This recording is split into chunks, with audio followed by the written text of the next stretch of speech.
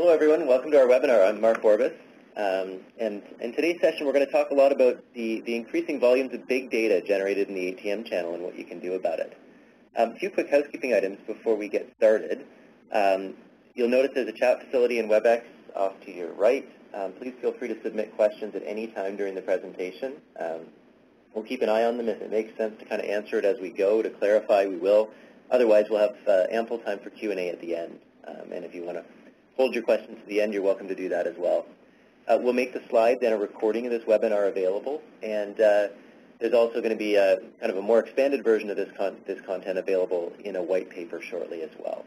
So everyone who's on the call will also receive a link to that white paper. So with that, let's get started and talk a little bit about analytics and big data in the ATM channel. Here's our agenda for today. First thing we'll talk about is, first of all, what is big data in the ATM channel, and is it a problem or is it an opportunity? A little bit of foreshadowing, it's both, and we'll talk about that.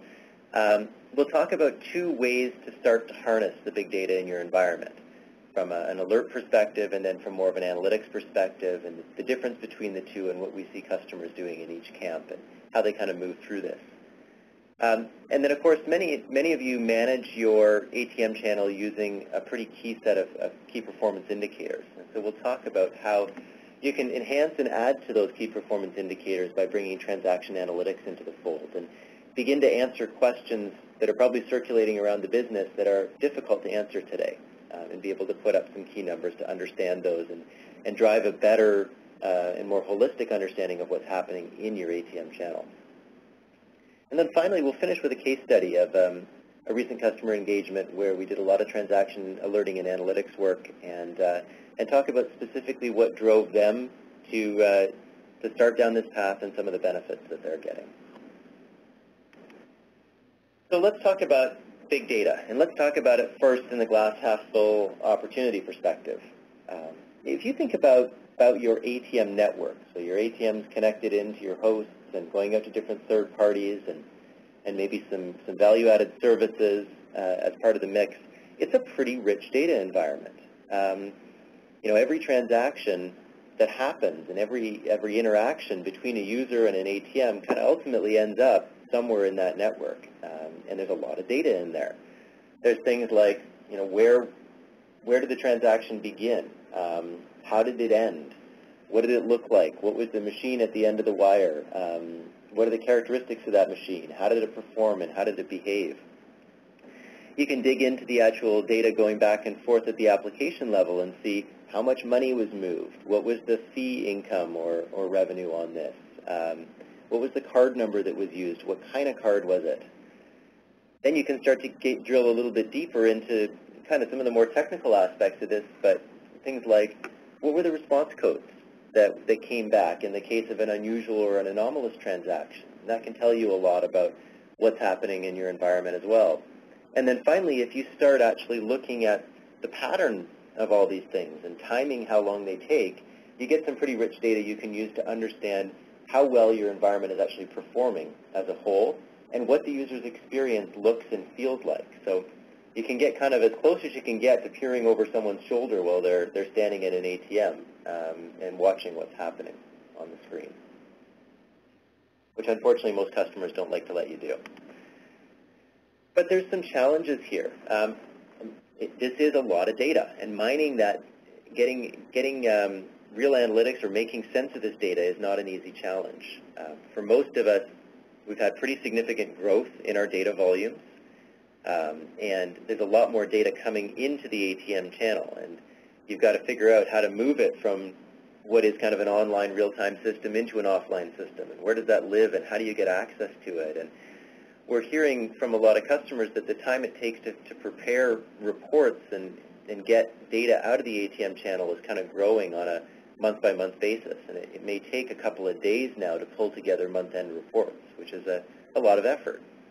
And some of that has to do with a lot more complexity, both in terms of the services we're offering at the ATM, so offering new transaction types, new value-added services, but also the fact that the ATM environment is becoming much more diverse. You often have multi-vendor ATM hardware and software. The network infrastructure is a little more complicated. You have wireless, you may have dial, leased line, shared networks with the branch. And what's also happening is that as you start to plug in more of these services to the ATM, your data becomes more decentralized. It doesn't all live on the transaction switch anymore. It doesn't all live in the ATM journal necessarily. It may live in other distributed systems like your check imaging platform or your mobile top-up platform. And so all of a sudden this data is in a lot of different locations, and what we see is this is why it's getting more complicated to understand the ATM channel, is because the data itself is spread across a lot more different sources, and it's a lot of work to pull it together and bring it into one place and make sense of it. Couple that with the fact that there's just a lot more of it, and you've got a big data problem. So one of the first ways that we suggest customers begin to break down their big data problem is by trying to get a handle on the kinds of events that they're really interested in. So rather than trying to get their arms around all this data at once, let's think about some of the key events you might be interested in the business. If you're running a large ATM fleet, well, you kind of want to know if you've got transactions flowing from every point in that environment in kind of a normal pattern. So the presence or absence of data becomes pretty important. If an ATM hasn't done a transaction in an hour and you typically expect it to do one every 10 minutes, you want to know about that. That's a critical event. Get an alert off of it. If your transactions are slow or they're failing, that's another great opportunity. That's an event that you would want to be interested in. If a transaction doesn't complete, it starts but it never ends, that's interesting as well. So there's a key set of events here that you can begin to look at that aren't a huge amount of volume, but allow you to kind of dip your toe in and begin to understand what's happening in the channel and start to use some of that data in a different perspective. And you can manage it by looking at it at different time windows in the day, by maybe saying, look, I'm not that interested in one failure, but if I have 5 failures in a row, or if failures constitute more than 5% of the transactions for a particular card type, I'm interested. And then you can reduce your noise by saying, I want to know when there's no activity at this ATM for 20 minutes, but when there is activity, please reset that event so that I don't continue worrying about it. So transaction alerts are a great way to get started and start to harness some of the big data and use it for your benefit. Here's a handful of examples from what we've done with customers in this area, and they really kind of break neatly into 3 buckets. Most of our customers are really interested in response times because transaction response times do 2 things. They're a great proxy for what the user or the customer or the member's experience is at the ATM, and they're also a really good indicator of how well your application and network infrastructure is performing, and as well as how your third-party service providers that might be part of the mix are delivering on their part of the equation. So a number of our customers will set response times alerts around authorization times, response times for third-party services like perhaps their check image platform or their RDC platform. And they'll want to know if those things are slower than they expect, if they're below their service levels. A lot of customers also want to understand for each component of the ATM environment, the network connection, the switch, the application itself residing on the switch, are any of those particular components slow? Because if you think about a modern ATM environment, it doesn't just have a big base 24 switch in the middle of it anymore. It probably has several distributed components that provide the services on that ATM. And then finally, you're running a big part of your business across lines that you don't necessarily control or own. You have leased lines or dial-up or wireless connections for a number of your ATMs. So understanding the actual performance of the network and getting critical events about network performance can really help you work better with your service provider partners. So response time alerts are kind of the first area. Second one is anomalies or unusual stuff. So this is where the first piece is just looking at volume patterns. Do I see unusually high or unusually low volumes? And that becomes a pretty important indicator that something is changing or happening in the environment. And this allows you to be more proactive and dig in and try to understand it. Perhaps you see high dollar values or unusual dollar values on a transaction. Someone trying to take out $20.45, which seems kind of unusual at an ATM. Especially if that transaction is successful, you kind of want to wonder what's happening. And then when you start to think about anomalies, you kind of need to zero it down and look at things like, is my decline rate higher than normal? Am I seeing more reversals than normal? Are my failure rates higher than normal? And does that vary depending on card types, different ATMs, et cetera? And then the final thing we find customers want to know a lot about is failures, so problems and faults. Are transactions for a certain card type failing? We've issued a new prepaid product. Maybe it didn't quite work the way it should. We seem to have some problems with foreign Visa transactions. You may want to understand this at a switch level. Perhaps you have a distributed switching environment and one particular component in the environment is not performing up to snuff. You may want to see failures for particular services, like is mobile top-up not working but everything else is. So those types of alerts can help you really zero in on exactly what you're dealing with very quickly and understand what the quality of service is you're providing across the environment. One of the most common ones is not seeing any transactions for a certain number of time during rush hour, or looking at things in the response codes or the error codes that might tell you that there's someone trying to do something unauthorized in your environment. Macking errors are a very common one where if the device isn't able to properly exchange keys with the host and get in sync, errors will be passed back and forth across the network, and that may tell you that someone's actually trying to bring a malconfigured or an improper device onto the network as well. So these are the types of alerts that we see customers work with, and again, most customers find this is a great way to start harnessing that big data is by looking at a few key events that are important to them.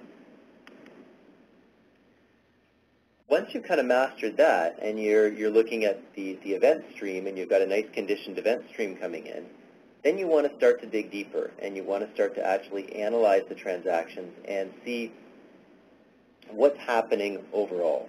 So you want to collect your data over a period of time now and see how many of a certain type of transaction did I execute per machine in the last hour? How many withdrawals? How many deposits?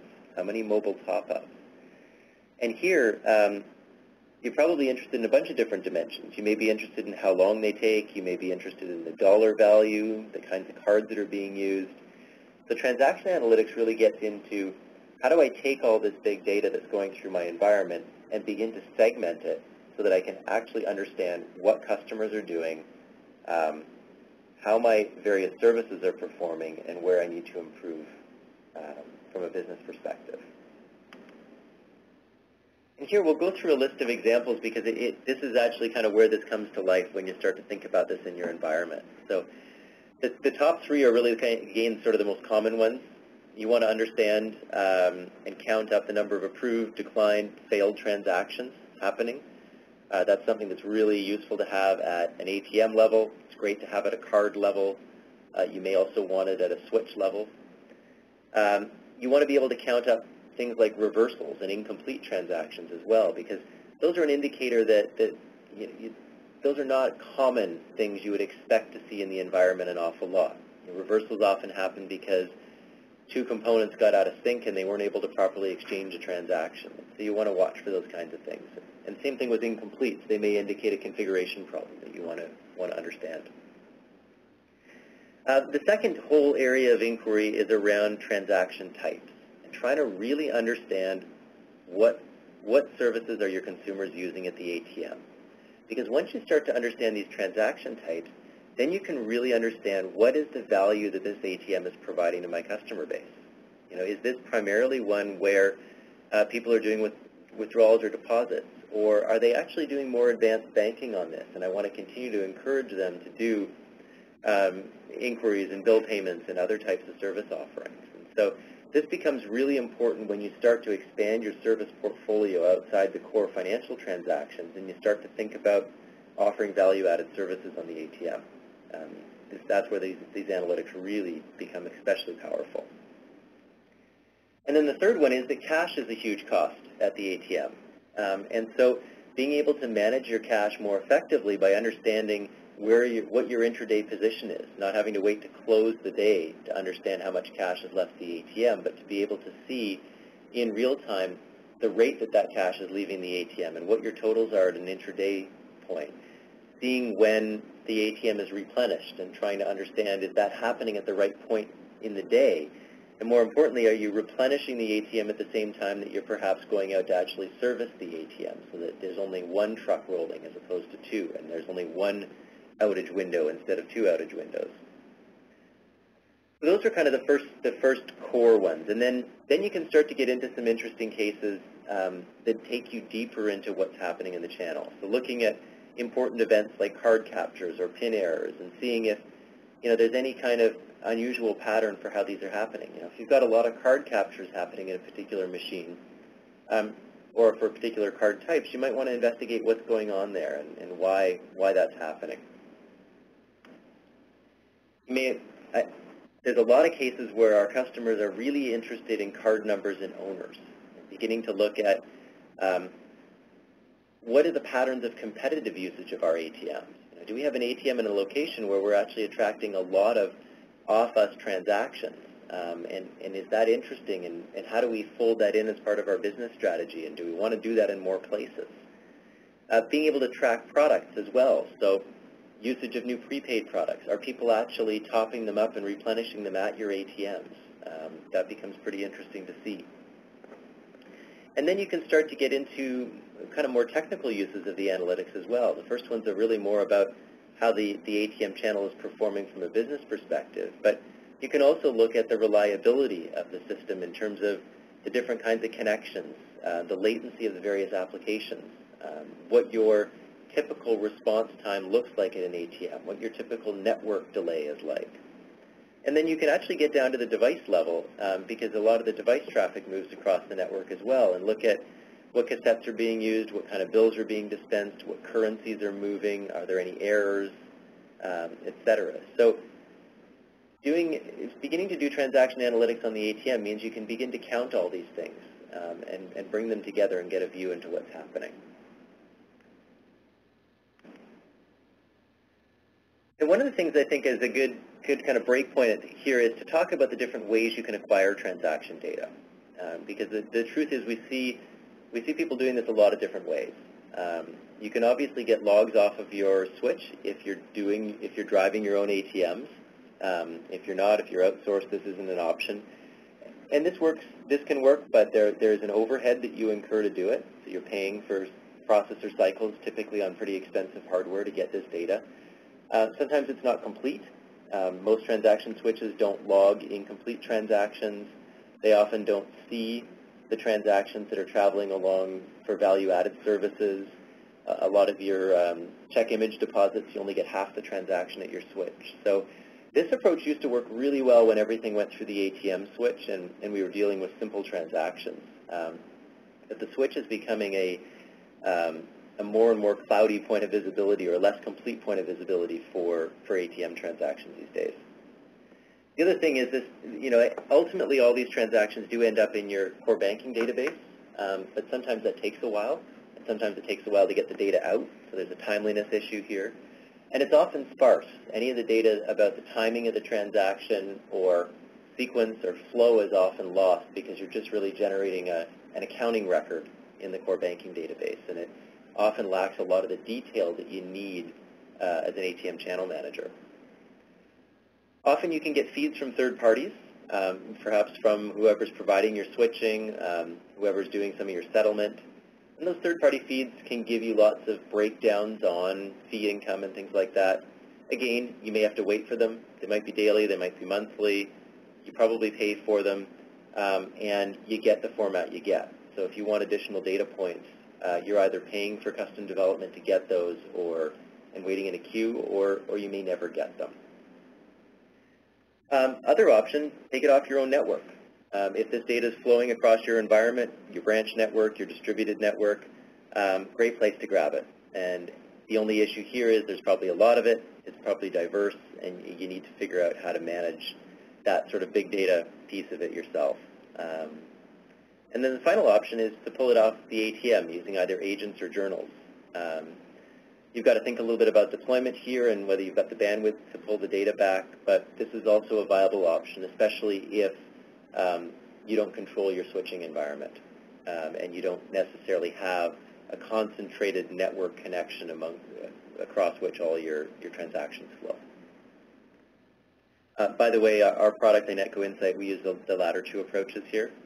We typically will pull the data off your network. If that's not a viable approach, then we will use the ATM agents to get at the data.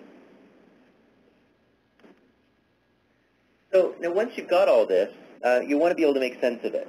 And what we find with many customers is that the first thing they want to do is get those alerts, those events, into their existing incident management and analytics platforms. So this is typically where the ops team says, okay, you know what, it looks like there's a much greater diversity of events I can understand about the ATM channel. I want to put those into my management system.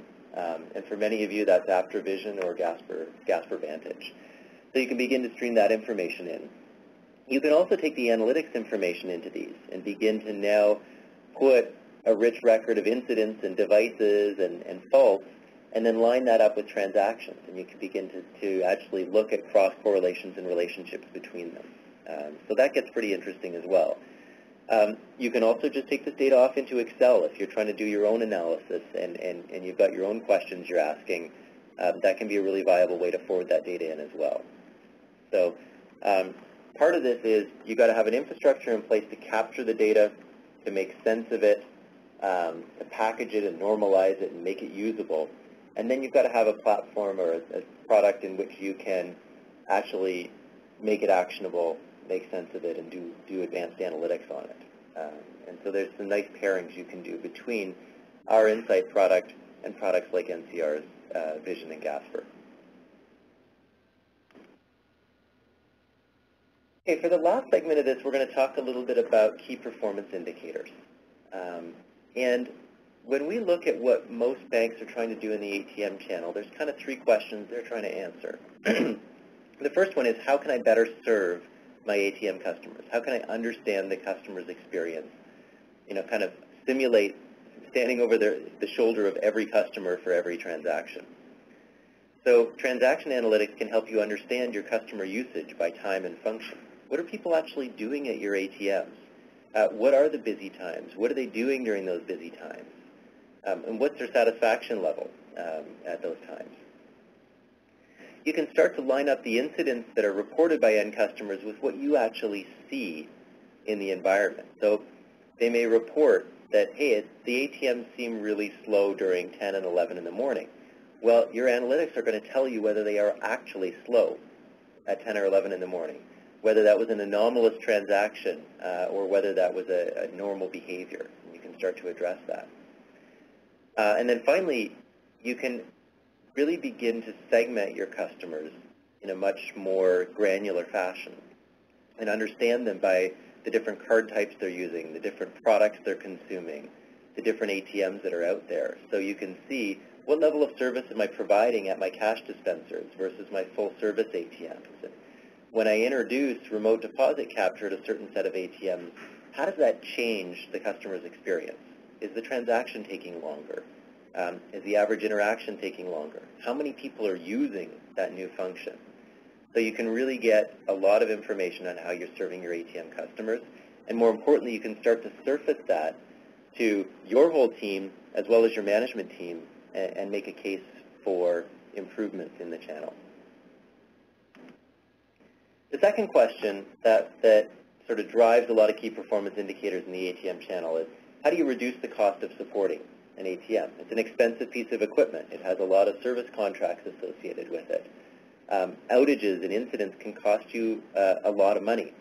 Sending a truck to the ATM twice in a day versus once in a day has a material impact. If you start to do that a handful of times a month across a dozen ATMs, the costs add up pretty quickly.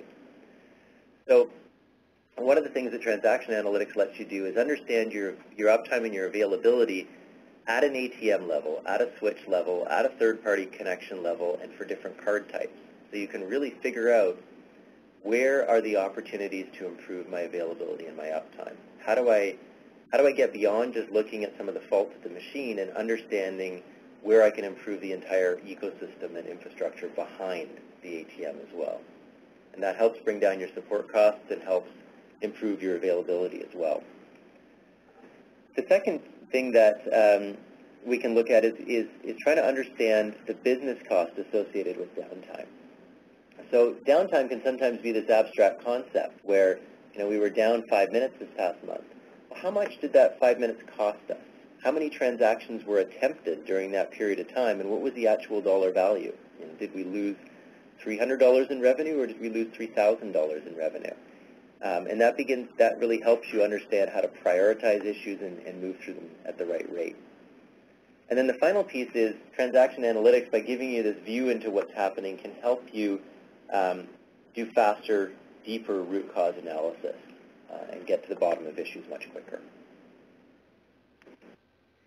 And then the third set of KPIs that we see within most retail banks is all around the profitability or the return on investment within the ATM channel.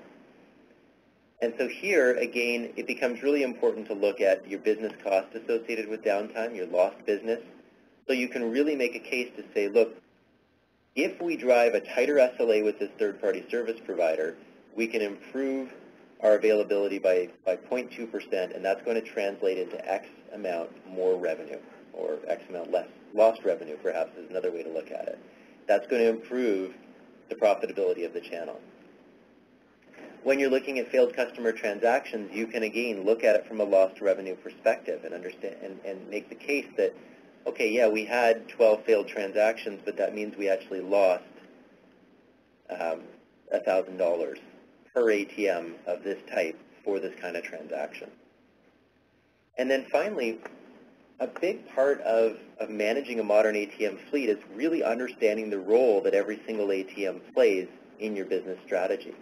Every ATM is going to have a different transaction mix, and that's okay.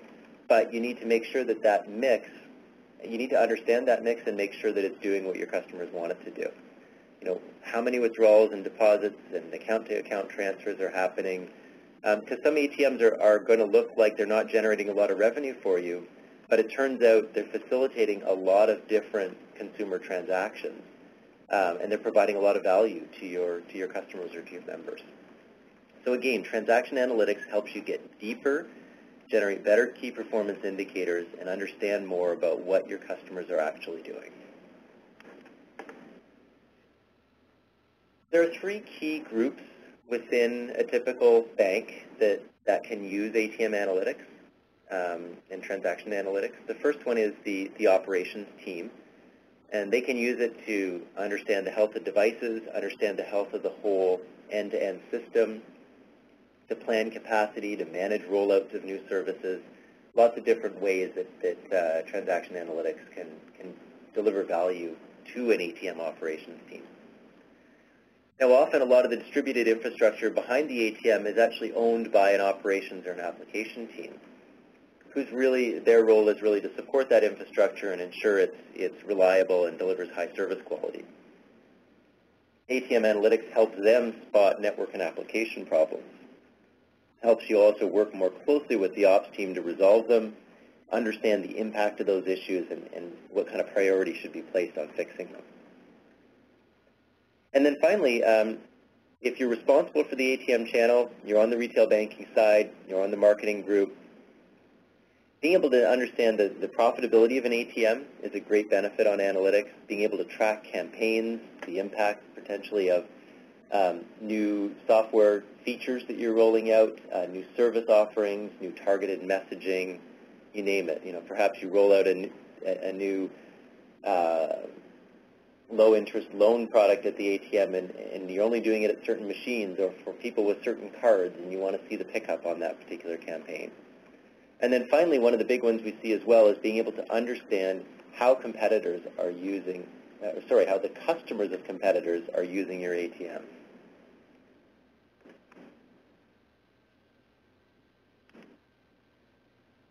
So just to wind this up, I want to talk through a case study, and this is a customer that we've been working with in the United Arab Emirates. And the problem that they came to us with was they're very keenly focused on ATM profitability and really understanding what's happening at their ATMs and trying to drive more transactions and more business through the ATM channel. The reports, the first thing that started this whole investigation was the reports that they needed to prepare to understand the channel were getting more and more difficult. They were having to bring the data from more and more diverse sources. They had to do a lot of crunching. It took a lot of time to put these reports together, and often, as a result, the data wasn't as fresh as they'd like it to be. The second thing was they really wanted to understand not just how the devices were behaving, but how their customers were behaving on their devices. So they really didn't have customer analytics available to the operations or to the marketing teams, and they desperately wanted this information. And then the final piece was that they had a real fragmented view into the ATM environment. So they knew they had a big data problem, in other words, and that their data was all over the place. So we worked with them in a couple of fronts. We worked with them, first of all, to produce a set of almost 36 customized analytics that gave them a much deeper view into how the ATM channel was behaving and what their profitability actually looked like. That data actually goes into their ATM management system on an hourly basis, and it's partly consumed by the operations team to understand what's happening, and it's also consumed by the marketing and the channel management teams to really see what's happening in the channel. The second real driver and key part of the solution was being able to isolate service issues at the ATM much faster and reduce and understand their failed consumer interactions much better, so they could address them and they could, again, improve their availability and their uptime, both at a device level as well as at a transaction level. This particular customer has about, I think it's almost 24 different types of transactions that they support at the ATM. A lot of different value-added services as well, a lot of different card products. And so they're doing a lot of business at the ATM, and they really needed to be able to get beyond the notion of just deposits and withdrawals. And finally, one of the other key drivers for them was they wanted to begin to get real-time or near real-time feedback on how their different campaigns were performing at the ATMs. They look at their ATMs as a great way to acquire customer deposits. So they were actually looking very carefully at when the customers of a competitor use our ATM, we want to offer them some discounts. We want to put some targeted messaging in front of them to offer them some products and services we think they'd be interested in. And we want to see if this is working. And we want to see if it's working quickly so that we can actually adjust it and fine-tune our approach. And they're using our product to give them that timely access to that kind of information so that they can adjust and focus their campaign and their strategy overall. And finally, just I'll give you an example of a couple of the analytics that we're doing with this particular customer. So they're looking at cash deposits and withdrawals, but they support multiple currencies in the ATM, and they actually want to be able to see this by currency type, and this affects their replenishment strategy pretty deeply. Secondly, they want to understand where withdrawals are coming from. In other words, are people taking money out on their debit, their prepaid, their credit card products? They want to understand, where's the cash coming from? Where's that cash flowing from? They also, as I mentioned, want to really understand when cash is taken out by competitors' customers. They want to understand who they are and where they're coming from and what machines they're using. It's a big part of their strategy. They do a lot of prepaid card reloads and other value-added services. They want to be able to understand what all of those are and how they're being used. And then finally, they're also very interested in the kind of, think about it almost as branch teller deferment transactions. They're really interested in account-to-account transfers and PIN changes and things like that, and seeing how many of those are migrating out of the branch and onto the ATM. They obviously don't make any money off of these transactions, but they avoid a pretty high servicing cost on them. And so they're interested in that as well. And continuing as part of this, they're educating their customers that they can do these kinds of things on the ATM, and they want to see if that has an impact. Okay, and with that, we're going to open things up for Q&A, and I've seen a few questions come across the chat as we've been going here, so we'll start diving into those. If you have additional questions, please feel free to submit them, and we will answer them as we go here. If you're shy, if you have a complex question that you just don't want to get down in the short form, please feel free to email Stacy. Her address is on the slide here, and we'll make sure we get it answered for you. Okay, so let's go. First is, we talked a little bit about where this data comes from, off the network or agents, et cetera. What happens if it's encrypted? It's a good question. We're certainly seeing encryption between the ATM and the switch becoming a more common thing. A couple of ways to handle this. One is we pick it up in the clear. So once it's decrypted at the switch, we pick the transaction traffic up there. Second thing is we can deploy an agent on the ATM to pick up the transaction before that encryption process occurs. And third is we actually sit in the middle. We're part of your key management system, and we can actually decrypt the transaction for analysis. So 3 different approaches there, and it just depends on what your security architecture is. Can we track data at the device or the switch level? It's actually, we can track it at both levels, and actually deeper than that. We can track certainly what a device is doing. We can track how it's interacting with a switch. We can also look at how a switch is interacting with an authorization host, and we can look at how a device is interacting with another piece of software that isn't your switch, perhaps your RDC platform or your mobile top-up platform. So kind of regardless of where that transaction goes when it leaves the ATM, we can pick it up and analyze it and present it to you. Are we working off of raw TCP data or raw network data?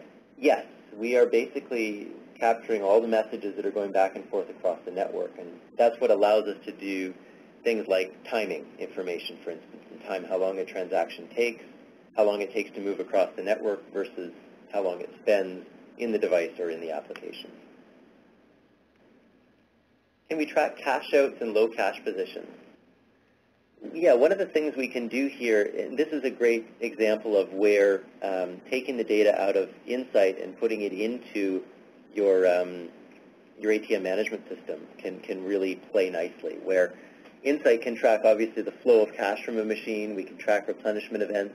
If the machine reports it's running low on cache, we could track that event.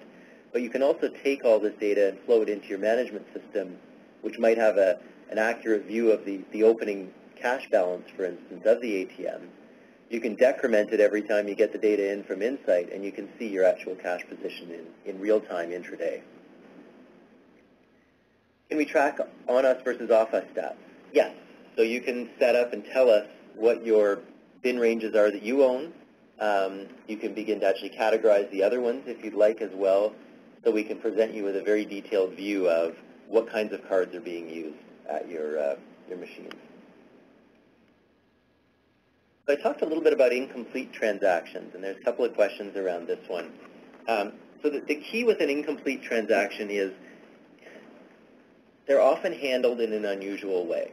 First of all, when you get an incomplete transaction or one where perhaps the message wasn't formatted quite right, a lot of transaction switches will just kind of ignore or drop that transaction, and it'll never hit a log. So you may never know that it's occurring.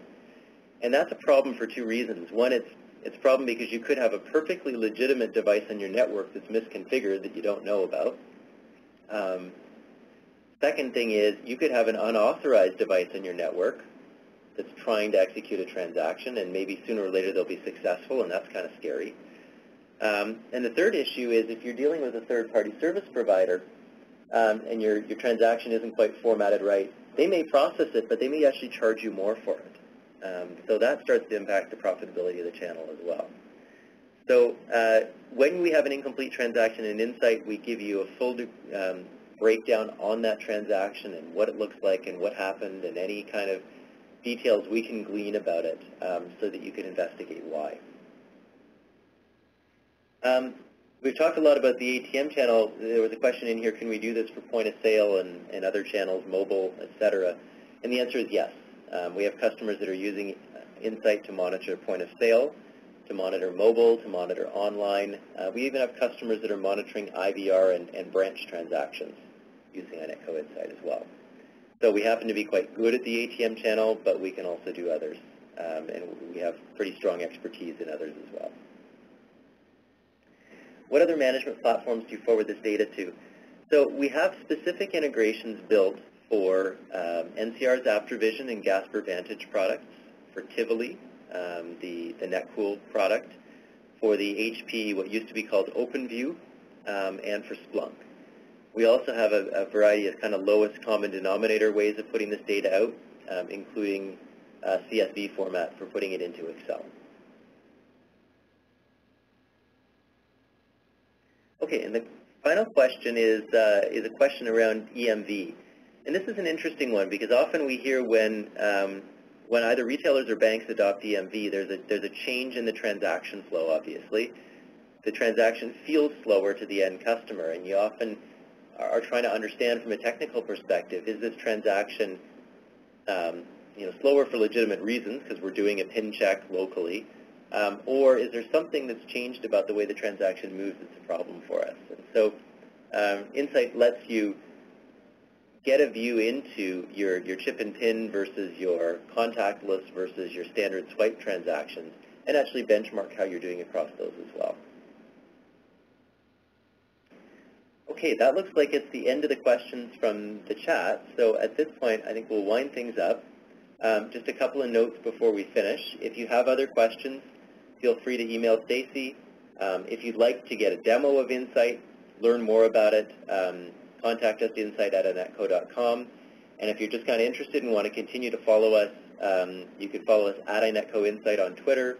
We're also pretty frequent posters to LinkedIn. There's a variety of demo videos available on YouTube, and we post updates on Facebook as well.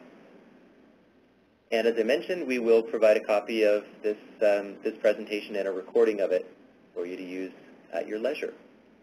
Thank you very much for your time today, and enjoy the rest of your day.